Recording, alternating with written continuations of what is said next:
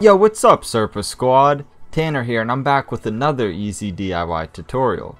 For last week's project, I said that if we get that video to 10,000 likes, I would make a more complicated version of a living wall. We're almost at that goal, but this is not that project. In fact, it's the complete opposite. Many of you wanted to see something easier, cheaper, and with moss. With the other one fresh in your mind, I figured it made sense to follow up with this build. I'll show you how to make a mini self-watering moss wall for less than $50. Links for all of the products used will be down in the video description for your convenience. Let's get to work. Instead of building the whole thing from scratch, I was able to find the perfect set of bins at Target. They came in various sizes and 2 different colors, so we have options. I'll use a large sized bin for the main compartment.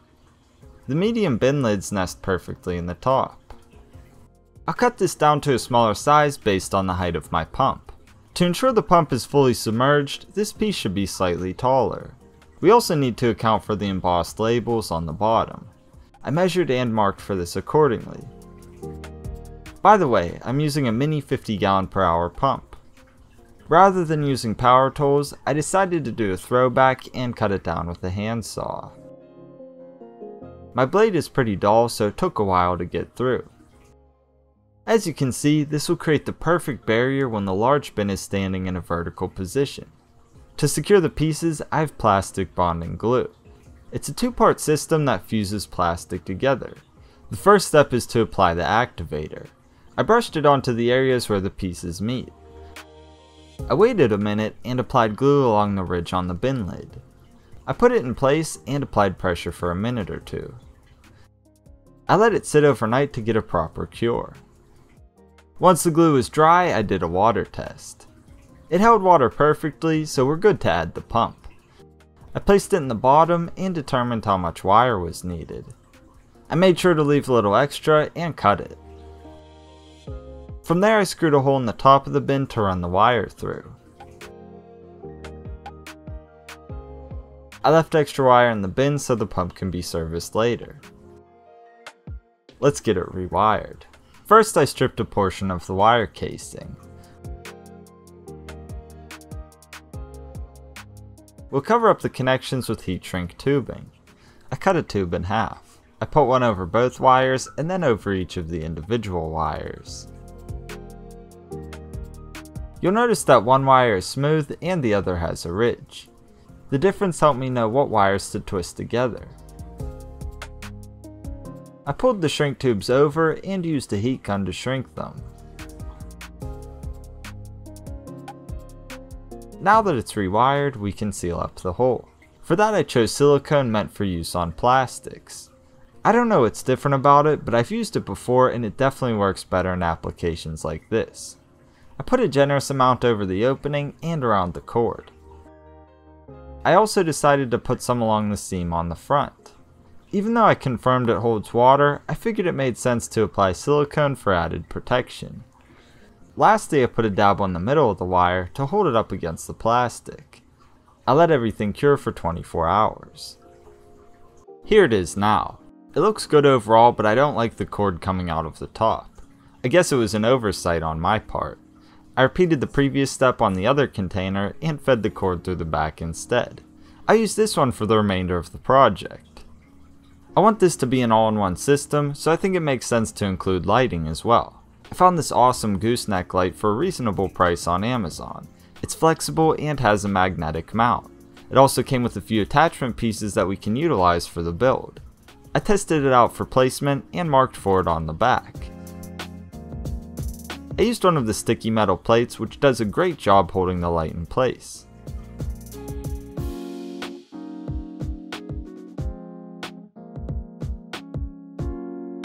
Unfortunately, the pump I'm using didn't include a hose. You may be able to save money on one that does, but for this one I had to pick up a vinyl hose.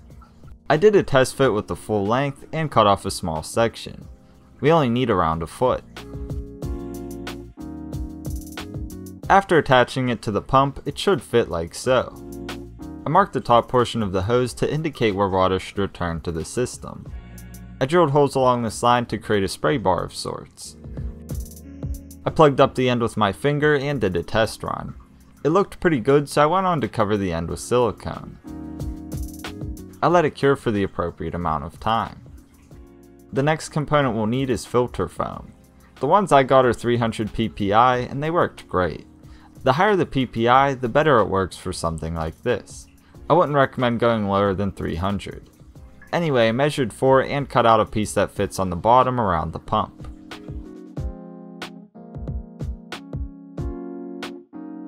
I repeated the process for the back. When I tested it with the pump, the flow didn't look right, so I made a few modifications.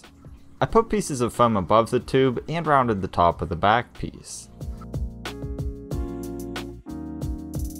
The excess from that cut was placed in front of the tube.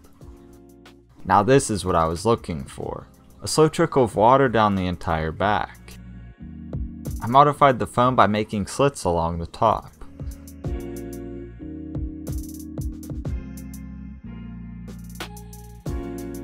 The cuts are only 3/4 of the way through. This allowed me to create a grid to secure moss without other components. I cut slits into the top piece as well. After all of that, the drip ball effect worked even better. Now we can finally add the moss. Before I show you what I found, I gave the moss a quick dip in water to remove debris and pests. I only found a few types including thread moss, hypnomoss, and haircat moss. The patches I harvested were all growing in or near running water. I also kept most of the material they were growing on. Being mindful of these should help the moss thrive immediately without acclimation issues. I'll link up a video that goes into detail on moss collection if you want to learn more. The process of planting the moss was really simple and is something I'll definitely utilize for future builds. I used the cuts in the foam and the edges of the container to hold the moss. Since the moss is light and the foam is textured, very little needs to be secured. I found that the process was easier with tweezers, but any thin utensils should do the job. For design purposes, I mixed the mosses together for textural contrast. Even with a limited selection, I was able to create a really interesting look. Once I got to the bottom, I stood the container up and placed the moss like usual. We're good to go, it just needs water.